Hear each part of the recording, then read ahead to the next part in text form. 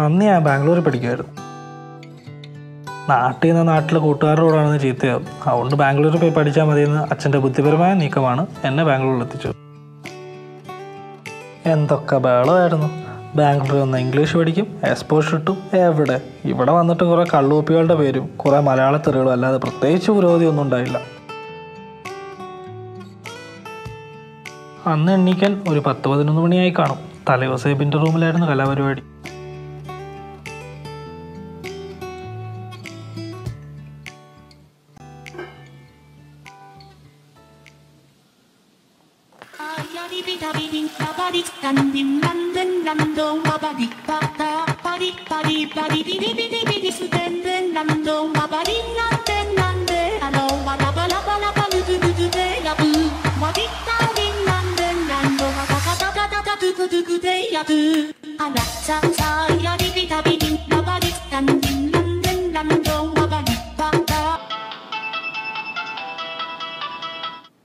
Hello, sound കുറയ്ക്കാൻ നോക്കിയേ. എന്തോ സൗണ്ട് ആയത്? സോറിടാ. നീ എപ്പോഴാ എണ്ണിച്ചേ? ഞാൻ ഇപ്പം എണ്ണീറ്റേ ഉള്ളൂ. എടാ, സോജന്റെ ബർത്ത്ഡേ അല്ലേ, നമുക്ക് സാധനം ഇറക്കണ്ടേ? ഇറക്കണം. ഏതാ ഇറക്കണ്ടേ? നമുക്ക് അതവിടെ പോയി ആലോചിച്ചാൽ പോരെ? എന്തായാലും നമുക്കിപ്പോൾ പോയി നോക്കാം. ഇപ്പം ആരും തിരക്കും കുറവായിരിക്കുമല്ലോ. അപ്പോൾ അങ്ങനെ ഈ ഡ്രസ്സ് ഒന്ന് ഇട്ടോണ്ട് പോയ പോരെ? ഡ്രസ്സൊക്കെ മാറി സാർമാരങ്ങോട്ട് പോണേ. ബിവറേജിക്കോ? എന്തിന്? അതെന്താ ബിവറേജിൽ പോകാൻ പറ്റില്ലേ? ബിവറേജോ? ആരെവിടെ ബിവറേജിൽ പോണേ? മാർക്കെന്നെ പറ്റിയേ? ഞങ്ങളല്ലേ അങ്ങോട്ട് ചോദിക്കണ്ടേ? അപ്പൊ നിങ്ങളൊന്നും അറിഞ്ഞില്ലേ? നിങ്ങളുടെ മൊബൈലൊക്കെ എന്തി? അതൊക്കെ ഇന്നലെ സ്വിച്ച് ഓഫ് ആയി പോയടാ. പോയി മൊബൈൽ സ്വിച്ച് ഓൺ ആക്കി നോക്ക്. അതിൻ്റെ അകത്ത് ന്യൂസ് ഉണ്ട്. എന്ത് ന്യൂസ്? എടാ കാര്യം പറ. സർക്കാർ മറ്റേ മദ്യപാനത്തിൽ പിന്നെ നിയന്ത്രണം കൊണ്ടുവന്നു. ഇപ്പൊ മദ്യപിക്കണമെങ്കിൽ ഡ്രിങ്കിങ് ലൈസൻസ് വേണം. ഡ്രിങ്കിങ് ലൈസൻസ് അല്ല, ഡ്രൈവിംഗ് ലൈസൻസ് ആടാ. ഒരൊറ്റ അടി വെച്ച് തന്നാണ്ടല്ലോ. ഡ്രിങ്കിങ് ലൈസൻസ് തന്നെയാ. ഇതേ കാണ്. രാജ്യത്ത് ഡ്രിങ്കിംഗ് ലൈസൻസ് പ്രചാരത്തിൽ വന്നു. ഇന്നലെ അർദ്ധരാത്രി 12 മണി മുതലാണ് നിയമം നടപ്പിലായത്. ഡ്രിങ്കിംഗ് ലൈസൻസ് ഇല്ലാത്തവർക്ക് ബിവറേജസ് കോർപ്പറേഷനിൽ നിന്നോ മറ്റ് ഔട്ട്ലെറ്റുകളിൽ നിന്നോ മദ്യം ലഭിക്കുന്നതല്ല. ഡ്രിങ്കിംഗ് ലൈസൻസ് ഇല്ലാതെ മദ്യം വാങ്ങുകയോ ഉപയോഗിക്കുകയോ കൈവശം വയ്ക്കുകയോ ചെയ്താൽ ഉടനെ നടപടിയെടുക്കാൻ സർക്കാർ പോലീസ് അധികൃതരെ നിർദ്ദേശിച്ചു. രാജ്യത്ത് ക്രമാതീതമായി വർദ്ധിച്ച മദ്യത്തിന്റെ ഉപഭോഗം നിയന്ത്രിക്കാനാണ് സർക്കാരിന്റെ ഈ തീരുമാനം. ഇതെന്താ പരിപാടിയാടാ? ഇതെന്താ പരിപാടിയാ കാണിക്കുന്നത്? നമ്മൾക്ക് തോന്നൂട്ട് അങ്ങ് ചെയ്താൽ മതിയല്ലോ. ഇതിന് ട്രോളിയും കാണിച്ചു തരാം. Drinking licence കണ്ടുകൂടിയാൻ. ഡ്രിങ്കിംഗ് ലൈസൻസ് വാർത്ത കേട്ട മിസ്റ്റർ പൂഞ്ഞിക്കര, എൻ്റെ അമ്മ. എടാ, ഇതിന് കിട്ടാൻ പരിപാടി? ഇത് കിട്ടാൻ കുറച്ച് ടാസ്കാടാ. 8 വെച്ചൊക്കെ എടുക്കേണ്ടി വരുമോ?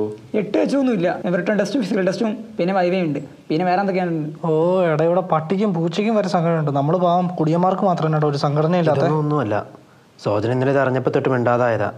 ഡിപ്രഷൻ അടിച്ചത് ടെറസ് നിൽപ്പുണ്ട്. പോയി നോക്ക്. സോജൻ തൊടുപുഴക്കാരൻ. എല്ലാ ഞായറാഴ്ച അടിച്ചില്ലെങ്കിൽ കൈവറയ്ക്കുന്നവനാ. അവൻ്റെ ഇത് എങ്ങനെ താങ്ങുമാവോ? അവൻ്റെ ഇരിപ്പ് കണ്ടില്ലേ? ഇന്ന് അവൻ്റെ ബർത്ത്ഡേക്ക് എങ്ങനെ കുപ്പി ഇറക്കി കൊടുക്കാനാ? ജിയോ പല വേണ്ടാത്ത സൈറ്റ് ബ്ലോക്ക് ചെയ്താൽ പോലും അവൻ ഇത്ര വിഷമിച്ച് നിന്നിട്ടില്ല. നമ്മൾ പറയണേ ഓരോരോ പണി തന്നെ വഴിയേ. എടാ, എവിടെ നിന്നെങ്കിലും ഒന്ന് അറേഞ്ച് ചെയ്യേ. ഓക്കെ, നടക്കൂടാ. ഇല്ലടാ, ഞാൻ കുറെ ചോദിച്ചു. സോജ അളിയാ സീനടാ. നീ എവിടെന്നേലും സാധനം ഒപ്പിക്ക്. നമുക്ക് സാധനം ഒപ്പിക്കാടാ, നീ വിഷമിക്കാതെ. നീ എന്നെ ഈ പറയണേ. എടാ, എൻ്റെ ഒരു ബർത്ത്ഡേക്ക് ഒരു മദ്യം ഇല്ലാണ്ടിരുന്നിട്ടില്ല. എടാ, നമുക്ക് ഒപ്പിക്കാടാ. എടാ, നീ കരയാതെ. എന്നാ കർച്ചീഫ് എന്നാ കണ്ണുടക്കി. അങ്ങനെ ഡ്രിങ്കിങ് ലൈസൻസ് ഇല്ലാത്ത ഞങ്ങൾ ബീവറേജിലേക്ക് ഇറങ്ങി.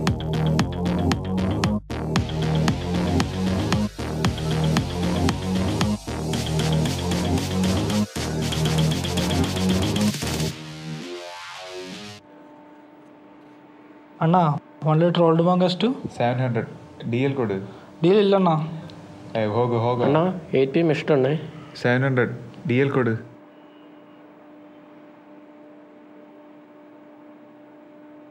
ഇത് ഡ്രൈവിംഗ് ലൈസൻസ്. ഡ്രിങ്കിങ് ലൈസൻസ് കൊടു. എടാ, നമ്മളിനി എന്നാ ചെയ്യുന്നത്? നമ്മുടെ ഏരിയയിൽ ഒരു സാധനം പോയില്ല. അപ്പം എങ്ങനെ ചെയ്യുന്നത്? എനിക്കറിയാമല്ലോ. சொல்றேன் மகனே, அது டிஷ்யூ பேப்பர் இல்ல லாட்டரி டிக்கெட். പൊട്ടാ അണ്ണാ, സോറി അണ്ണാ, സോറി. പറടാ. ഇല്ലടാ, ശോകാണ്ടറിയാ. दारू दारू अभी मेरे पास नहीं है ब्रो. ബീറും വൈനും കൂടി കൂട്ടി അടിച്ചു കഴിഞ്ഞാൽ എന്തെങ്കിലും ആവുന്ന വെച്ച് അങ്ങനെയൊന്ന് കഴിച്ചുകൊണ്ടിരിക്കാം. ഞാൻ ഇപ്പൊ നിന്നെ വിളിക്കാൻ നിൽക്കായിരുന്നു. എന്തിനാടാ മദ്യം? നീ ഇങ്ങോട്ട് വാ, നമുക്ക് സെറ്റപ്പ് ആക്കാം. ഹലോ റിച്ചു, പറയടാ. തീരെ ഗതി കെട്ടുകൊണ്ട് വിളിക്കുക. എടി, നിന്റെ അപ്പൻ്റെ അലമാറിന്ന് ഒരു കുപ്പി ഒപ്പിക്കാൻ പറ്റുമോ? ഓക്കെ, ഞാൻ നോക്കിയിട്ട് പറയാം. ഈ ഒരു കാര്യം ചെയ്യും, ഈ പുറത്ത് പോയിട്ടൊരു കപ്പ് സിറപ്പ് മേടിക്കും. അത്യാവശ്യം കിണ്ടിയ വെള്ളം മുതൽ അതിലുണ്ട്. എടാ, സാധനം ഉണ്ടോ കയ്യിൽ? എന്നെ കണ്ട ഒരു ഫുള്ള് കയ്യിലുള്ള ആളായിട്ട് എനിക്ക് തോന്നുന്നു. എനിക്കൊരു 10 മിനിറ്റ് പിന്നെ വിളിക്കാൻ വയ്യായിരുന്നു. ഇപ്പൊ വിറ്റുപോയതേ ഉള്ളൂ. ആ ഓക്കെ, കിട്ടിയാ?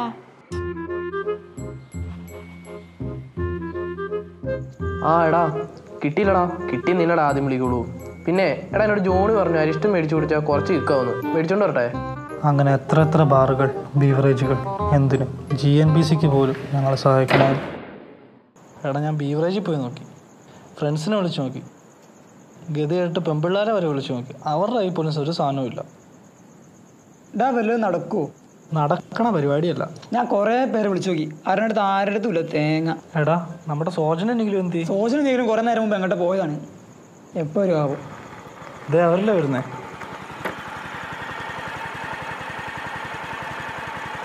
സാധനം കിട്ടിയോ? ഇല്ലടാ. ഇല്ലേ? എടാ, റോബിൻസിനോട് ചോദിച്ചോ? അവൻ്റെ കയ്യിലില്ല. സോജ, നമുക്ക് സാധനം എവിടുന്നേലും ഒപ്പിക്കാടാ. നീ എവിടെ നിന്ന് ഒപ്പിക്കാന്നാ പറയാ? അറ്റ്ലീസ്റ്റ് കസർപ്പയിലും വെച്ച് അഡ്ജസ്റ്റ് ചെയ്യാടാ. എനിക്കൊന്നും വേണ്ട നിന്റെ കപ്പ് സിറപ്പ് ഒക്കെ. പിന്നെ എന്നെ കാണിക്കണ്ടേ? നീ പറ. എടാ സാധനം എടുക്കാം, മദ്യം എടുക്കാം, നമുക്ക് അടിക്കാം. ആരെടുക്കാൻ? എടാ ഡ്രിങ്ക് ലൈസൻസ് എടുക്കാം. നീ എടുക്ക്, നീ ഡ്രിങ്ക് ലൈസൻസ് എടുക്ക്. അത് ശരിയാ, കഴിഞ്ഞ ആഴ്ചയല്ലേ നിനക്ക് 21 വയസ്സായത്? അല്ല എന്നും പറഞ്ഞു. ഓ, അത് കുഴപ്പമൊന്നുമില്ല. നമ്മളോട് നിനക്ക് മാത്രമേ എടുക്കാൻ പറ്റൂ. ഇതെല്ലാം എടുത്താൽ മതി. എടാ, വീട്ടിൽ സീനാവൂടാ. സീനില്ല. എടാ നിങ്ങൾ എന്താ ഈ പറയുന്നത്? ശരിയാവില്ലടാ. എടാ അതൊന്നും ശരിയാകത്തില്ലടാ. എടാ, വീട്ടിൽ സീനാവൂടാ. ഞാൻ എന്നെ എടുത്താ മതി. എടാ, വീട്ടിൽ സീനാവൂടാ. എന്നെ പറയുന്നത്. എടാ, എന്നെ ഈ പറയുന്നത് അതൊന്നും ശരിയാവൂലടാ. നീ എന്നാലോചിച്ചു നിന്റെ എന്നാ പറയാം. കൂട്ടത്തിൽ എനിക്ക് മാത്രം 21 വയസ്സായിട്ടുള്ള എന്നൊരൊറ്റ കാരണത്താൽ അവന്മാർ എല്ലാവരും കൂടി എനിക്ക് ആ പണി അടിച്ചു വന്നു.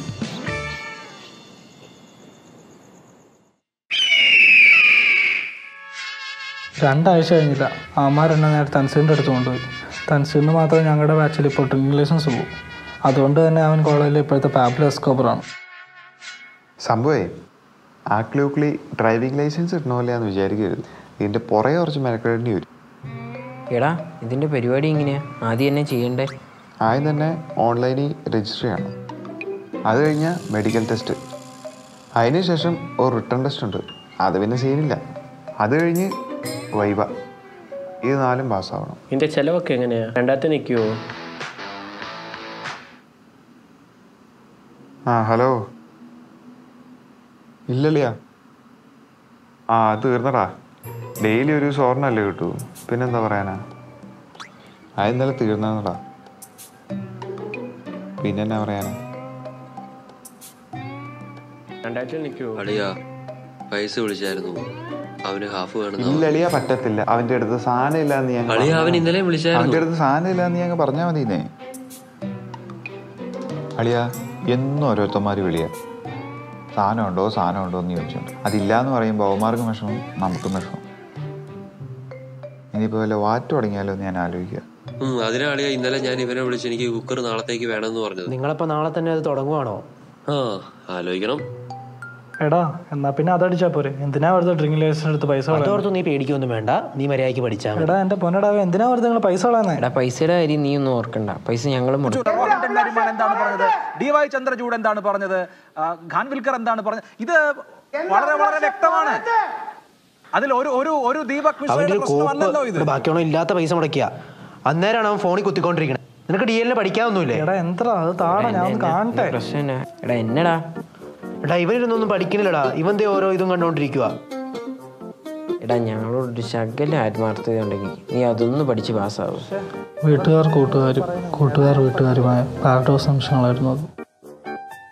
ഡ്രിങ്കിങ് ലൈസൻസ് വന്നേ പിന്നെ കോളേജൊക്കെ കട്ട പീസായി.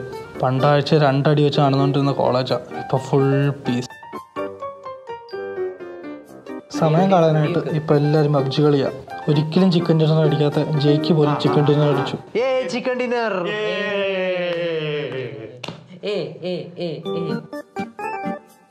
ICU ട്രോൾ മലയാളവും ഈ സമയത്ത് ട്രോൾ കൊണ്ട് ആറാടി.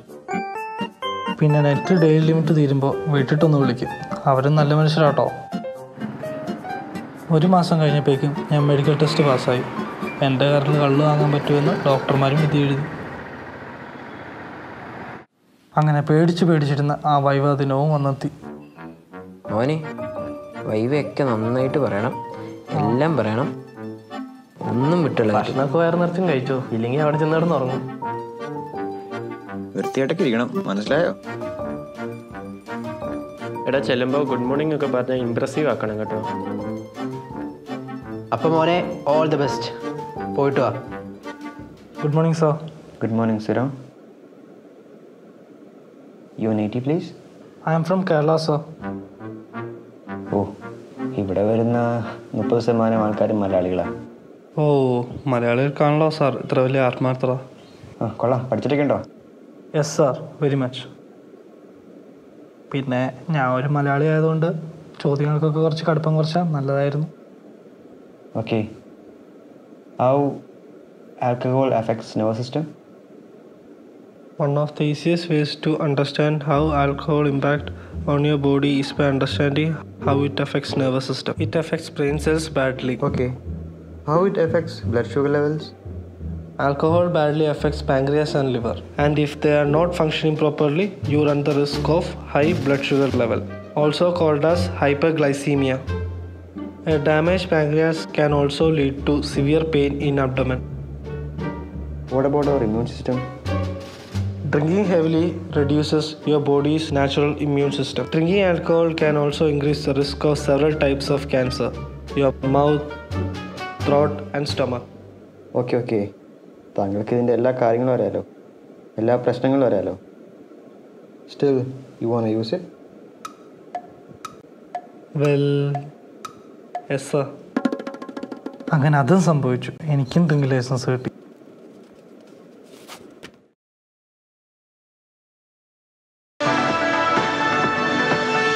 സംസ്ഥാനങ്ങളിലെ ബിവറേജ് കോർപ്പറേഷനുകൾ കഴിഞ്ഞ വർഷത്തെ വിൽപ്പന കണക്കുകൾ പുറത്തുവിട്ടു. ഡ്രിങ്കിംഗ് ലൈസൻസ് പ്രചാരണത്തിൽ വന്നതിൽ പിന്നെ മദ്യപാന ഉപയോഗത്തിൽ 0.3% മാത്രമേ കുറവ് വന്നിട്ടുള്ളൂ എന്നാണ് കണക്കുകൾ സൂചിപ്പിക്കുന്നത്. ഡ്രിങ്കിംഗ് ലൈസൻസ് സർക്കാരിൻ്റെ ഒരു വൻ മണ്ടത്തരം എന്നും ജനങ്ങളെ വലയ്ക്കുകയല്ലാതെ നേട്ടങ്ങൾ ഒന്നും ഉണ്ടാക്കിയിട്ടില്ല എന്നും പ്രതിപക്ഷം. എന്നാ പറയാം, ഡ്രിങ്കിംഗ് ലൈസൻസ് വന്നിട്ട് കുടിയന്മാരുടെ എണ്ണത്തിൽ പറയത്തക്ക ഒരു രീതിയിൽ കുറവ് വന്നിട്ടില്ല. മദ്യം കിട്ടാതെ നമ്മളെപ്പോലെ കുറേ പേര് തേരാപ്പാര ഓടിയത് മാത്രം ബാക്കി. അന്നൊരു കാര്യം എനിക്ക് മനസ്സിലായി, ഈ കള്ളൂടി മാറ്റണമെങ്കിൽ സർക്കാരോ നാട്ടുകാരോ ഒന്നും വിചാരിച്ചിട്ട് കാര്യമില്ല. അത് മാറ്റണമെങ്കിൽ അവനവൻ തന്നെ വിചാരിക്കണം. കള്ളൂടി താൽക്കാലികമായി നിർത്തിവെച്ചുകൊണ്ട് എൻ്റെ ഡ്രിങ്കിംഗ് ലൈസൻസ് എൻ്റെ പേഴ്സിൽ ആധാർ കാർഡിൻ്റെ ഒപ്പം വിശ്രമ ജീവിതം നയിക്കുന്നു.